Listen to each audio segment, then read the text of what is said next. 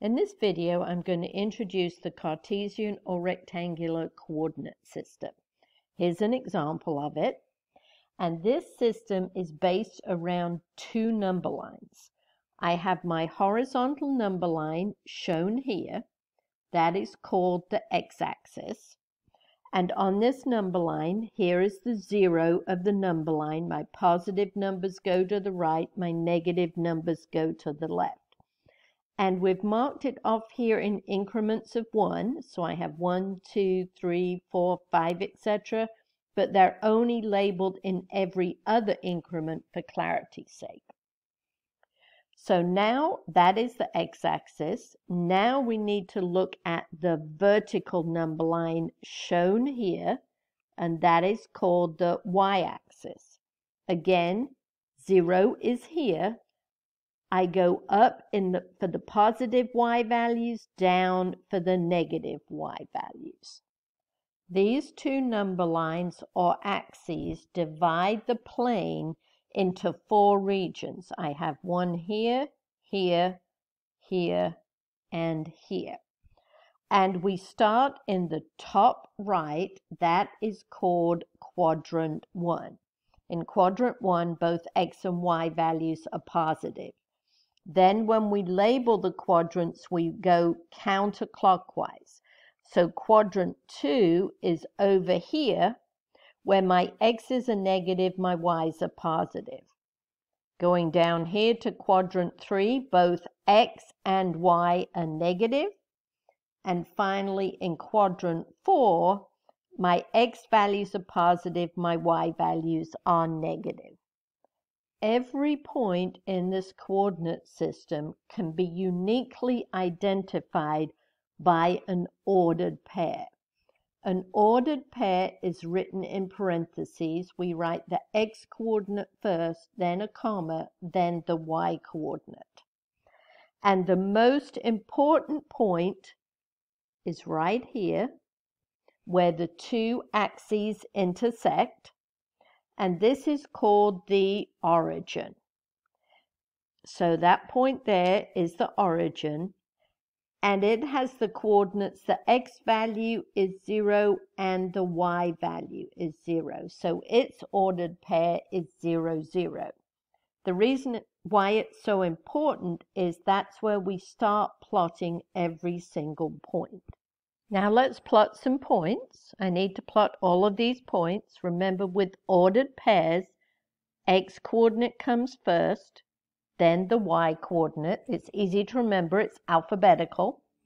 So if I have the point A that has the coordinates negative 7, 5, that means x equals negative 7 and y equals 5. Well, when we plot points, we always start at the origin right here. X is negative 7. It means you have to go to the left 7 units. Y is positive 5. So then from that point, you move up 5 units. So there is my point A. Point B has the coordinate 6, negative 3. So x is 6. So again, start at the origin. X is positive 6. So you move to the right 6 units. Y is negative 3, so you go down from there 3 units. There is my point B. The next point has the coordinates negative 2, negative 4. Start at the origin. X is negative 2, go left 2. Y is negative 4, so you're going to have to go down 4 units. So there's point C. Moving on, D is 5, 3, so x is 5. Here's the origin, 5 to the right, and then 3 up. Now we need to look at point E that has the coordinates 0, negative 5. Be careful with this one. This is the one students mess up on the most. When x is 0 and y is negative 5, what a lot of students do, they start at the origin, they ignore the 0, they think it's not important, and go, oh, negative 5, x is negative 5, I need to go to the left 5 units and plot this point. That is incorrect. If x is 0, it means go nowhere in the x direction, so I'm going to stay here on the y-axis, and then I just have to go down 5 units on the y-axis. So that is the point E. So be careful with E. F is 6, 0, so x is 6, y is 0, so I'm going to go 6 to the right, nowhere in up or down, so there is my point F. Now you know how to plot points. Let's do everything in reverse. Here I've plotted a bunch of points. I want you to figure out the coordinates. So remember, x comes first, y second. So if I look at point A, going down to the x-axis, what's its x value? 3.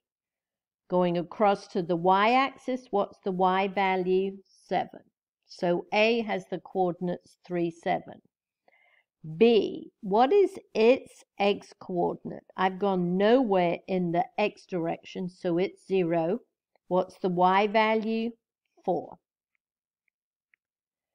C, what is its x value? -4. And the y value is +6. D, what is the x value of this point? It is halfway between -6 and -8, so it's -7. And what's the y value? It is 0, because you go nowhere in the y direction. E, what's its x-coordinate? -4. Y-coordinate is -8. Last point F, the x-coordinate up here, what is it? It's 5. The y-coordinate is -6. So that's how you read the coordinates of points from the graph.